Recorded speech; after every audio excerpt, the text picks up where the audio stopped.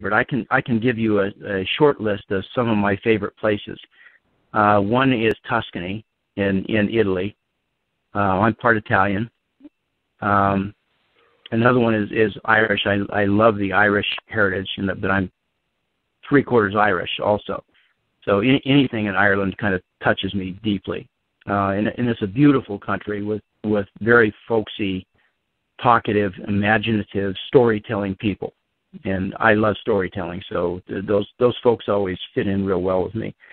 The Dordogne Valley in France. It's the most medieval part of France, and it's one of the most beautiful places in the world. It's really the dividing line between what used to be English France and French France when in medieval times when they were fighting each other in the times of Henry V and things like that.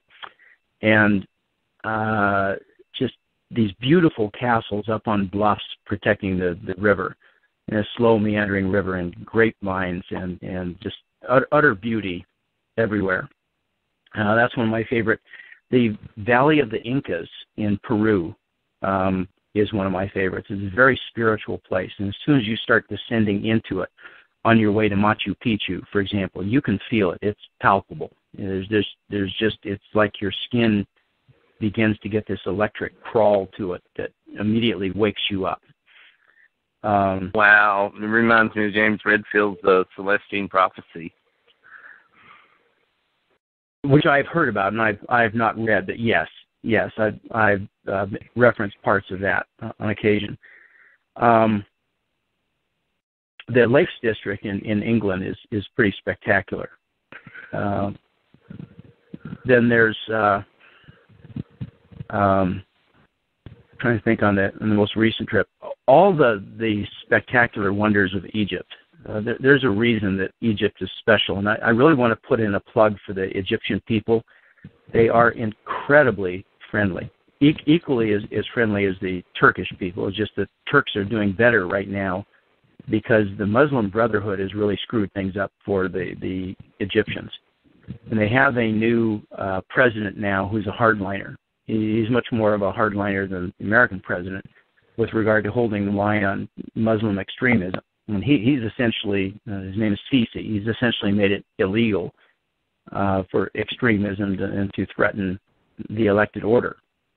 And so I think tourists are coming back, but at one time they had, in 2011, before his predecessor was elected, they had 11 million visitors a year. And then he became too chummy with the Muslim Brotherhood, and he went down to 1 million.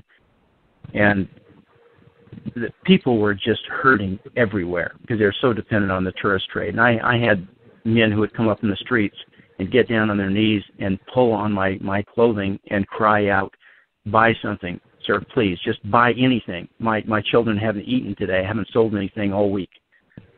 And you really feel for them because they have these amazing antiquities, from the pyramids to Abu Simbel, way down the south part of the country as you get up against the Sudan, where they moved up temples about 200 feet uphill and a couple hundred yards back, in one of the greatest archaeological engineering feats ever done, where they disassembled an existing temple that was going to be overcome by the rising waters of the Aswan Dam, and they disassembled it 160-ton block at a time. They cut up about 1,400 of these blocks and moved it uphill, and now it's incredible, absolutely incredible. Is that the Temple of Isis, Larry?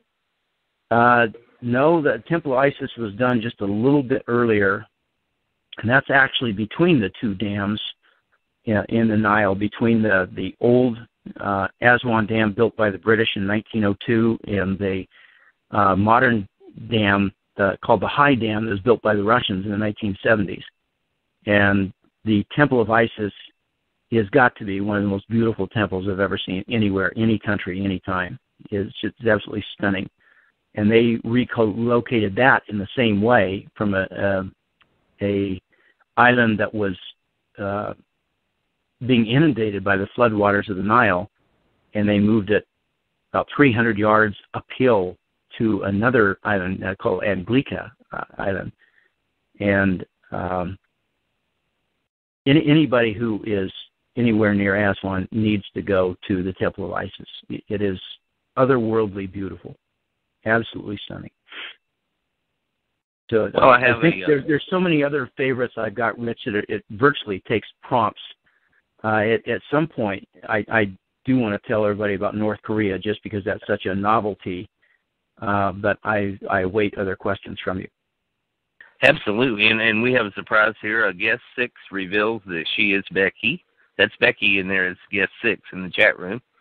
And you're going to relate to this. She says, County Cork and County Donegal here. I'm sure that's an Irish reference there. My family's from County Cork. Ah. Grogan's and Dean Tanner's, Becky, if that means anything to you. I'll bet it will, and I bet she'll be back in the chat room in a minute to make another comment. Well, touch on North Korea again a little bit if you'd like. Well, Mary and Rich, I need to excuse myself and let you continue. Thank you so much. Thank you for calling in, Wendy. Bye Wendy, now. thank you for being here. Of course. Goodbye. Bye. Yeah, if you want to go on for a minute or two with Korea, we still have a few minutes left. All right. North Korea is just a charade. They have fancied themselves and they have portrayed themselves to their population as being a modern, envied society that other countries look up to. And of course, that's not the case at all. They can't even feed their own people. They supposedly had 10,000 people dying of famine within the last year or two in North Korea. They put most of their resources into the military and then into the Kim Il-sung, Kim Jong-il, and Kim Jong-un, the three puppet dictators that they've had ever since World War II. And everything is dedicated to them. And it's huge statues, 60, 70 feet tall. There's like 3,500 of these statues, not all that big, but wall templates, posters, statues, bronze plaques everywhere, in every public place, every streetcar has got some homage to them or some book that they supposedly wrote, which is really ghost-written. The current dictator, Kim Jong-un, he couldn't write his own name on a piece of paper if forced to. So there's no possibility of him writing a book at all. But they give him credit for all these pieces of wisdom. Literally a cult of personality has been created. Cult of personality. Yeah, you pegged it exactly. Better than my words. But ongoing cult of personality that passes from father to son. And they carry a number of mistresses, and so if their wife doesn't have a son, then they'll pick up the lineage through one of the mistresses. But they love to compete with the United States. And so, for example, the Washington Monument for the longest time was the world's largest stone monument. And North Koreans wanted to build one that was taller so they could say, we've got even bigger than the Washington Monument, the world's largest stone monument. And so they built one, I think it was something like 3 meters taller. Well, they forgot, and they only investigated national monuments. They forgot that the state of Texas, or the Republic of Texas, has a monument, the San Jacinto Monument, which is about 3 meters taller still than theirs. So it's one of those laughing points where they didn't quite look far enough, and they just wanted to beat down the Yankee imperial badasses. And they didn't worry about what the state of Texas or anybody else had done. And so theirs is not quite the biggest. They did the same thing for a while with the world's largest flagpole. The South Koreans put up a flagpole in the demilitarized zone, which I got to approach from both directions, from the south side and then again from the north side. And it was an incredible tour. That you see this one-upsmanship going on where the North Koreans always want to have bigger and better. And then I think theirs is the fourth tallest now. A couple of Middle East countries put up flagpoles that are even taller.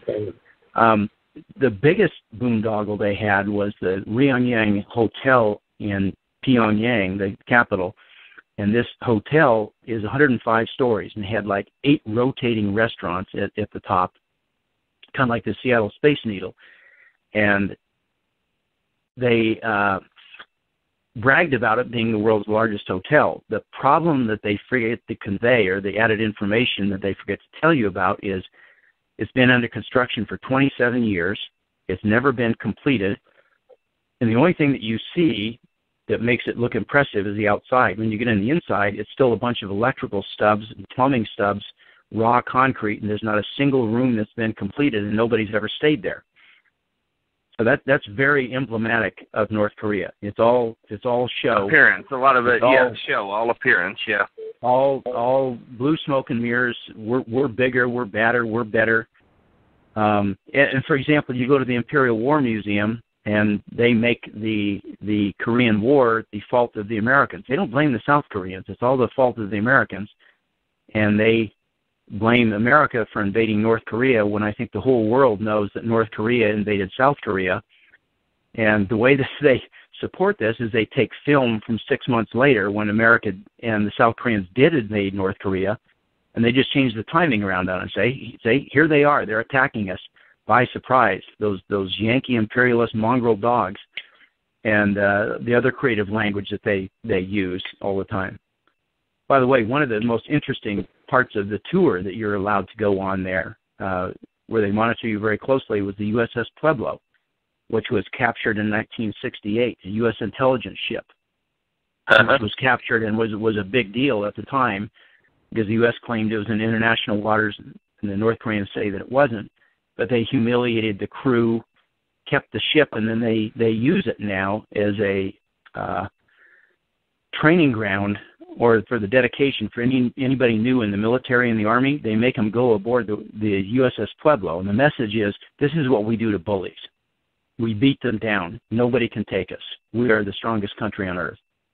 And they just keep spreading that story. And people who are withheld information and are not fed properly and really have no outside source of information, after a while it becomes believable. Sure, they're brainwashed into it. Yeah. And you particularly see it on the mausoleum to the two Kims, to Kim Jong-il and Kim Il-sung.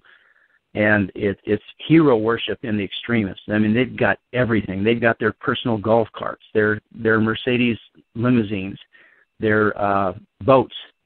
And, of course, they're stuffed like Lenin was, in the stuffed and waxed up. So you walk by them, and they make you walk by, and they even make Westerners bow. And that's a real struggle for some of us. You grit your teeth, and you do it very imperceptibly. But eventually you do it, because there's armed guards nearby, and they're very adamant about everybody bows.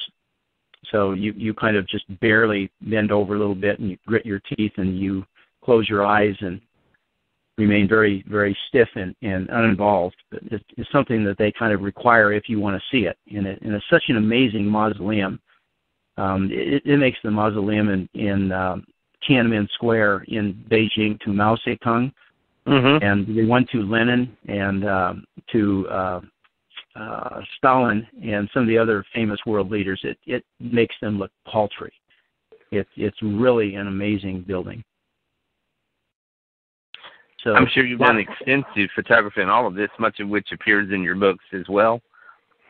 The photography, Rich, does appear in the books, but it's black and white, so it's not quite as good as my blog. And the blog has the color photography, which is much more compelling, and that's called freestyleworldtraveler.blogspot.com. It's easy to find. It's a blogging platform for Google, Blogspot. So just remember freestyleworldtraveler.blogspot.com. And you have access to hundreds of these classic type photos of these places I'm describing from all over the world. Becky has said something else in the chat room. Guest 6, this is again on the Irish note. Gilpatrick and Glacan. Of course, Glacan is her heritage. Yes. It didn't quite ring a bell. Patrick, and what was the other name? Gilpatrick and Glacan. Glacken. Okay. Yeah, not familiar with that one, but we do share County Cork in common. Fantastic. she made a few remarks, too, about North Korea here that was paralleling what we were discussing earlier. They think the leader is a pop star. They have stores that are fronts. The food is not real and no one can go inside. Did you observe some of that? Yes. They give the illusion that there's food, but they may leave the packing cans there in the front for people to see, but when you get inside, it's not there.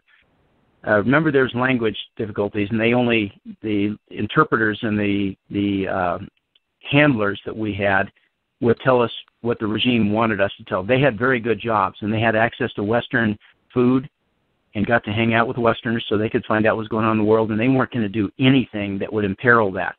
So they were sure, while they were friendly with us in person, very, very friendly, they still went through the speech about the imperialist American warmongers and so forth, right to our face.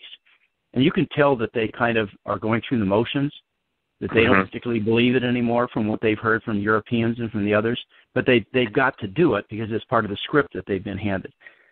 And then, for example, there's a show village, a virtual Potemkin village, as you're looking down on the DMZ, which is about 4 kilometers wide, 2 on each side, from the South Korean side, and you're looking down on this show village that the North Koreans have, and they have guys out front that are sweeping the sidewalks, and they have a rotation of the lights to make it look like the lights go on at night. But when you use high-powered telescopes and you look inside, nobody's ever there. There's no cabinets. There's no rugs, bare concrete floors.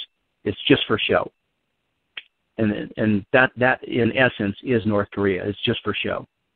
They don't have a standard of living that approaches even most African standard of living. Wow, that sums it up in a nutshell, doesn't it? It does. But it's fascinating nevertheless. I would encourage anybody who had the opportunity, go to North Korea. It's easier than ever. They want the Yankee dollars. And unless you try to pass out Bibles or something that they clearly make known ahead of time is against the rules, you're just not going to get any trouble. Unless you start denouncing the regime, or say Kim Jong-un is a fool or a traitor or something like that, you're going to enjoy yourself. You're not going to have any trouble there. No trouble at all. Thank you, Lawrence. In wrapping up, I'd like to give you an opportunity to go ahead and announce the title of your book again and where it can be found, and you can also reference the earlier books as well. Well, it's Rich. It's all a series. It's called True North. It's about the 96 countries that I've been to around the world, and I don't describe hotels and I don't describe restaurants you should go into. This is travel adventure. This is about culture and history and adventures like running into the guy who wanted to kill me in Jordan, and really wonderful people that I call road angels and that sort of thing. So it's not your Rick Steves type of travel book. It's travel adventure. This is a story. Real life exciting gutsy things material. that happen. Sorry? Real life gutsy material and not just a little travel log. Yeah, exactly. So it's True North is the series, and there's about 50 books in Amazon with True North in them, at least in part. So you want to tie it in the search feature to Lawrence Cenotto, Lawrence Cenotto, Cenotto. Think of like Moonlight Sonata, Cenotto. And it's the ultimate around the world journey is the title of this book. And I guarantee your listeners you will not be disappointed. This is an absolutely amazing narrative of what happened for me and what I discovered in 36 countries. Lawrence, again, I want to thank you for being my guest tonight, and I'd like to invite you back in the future to be a return guest as well. Rich, I can't wait to come back. Invite me as soon as you can. This has been a real pleasure. You've asked some great questions, by the way. Thank you, Larry, and have a great evening. And all our listeners out there, remember you can download and listen to and archive this show and share.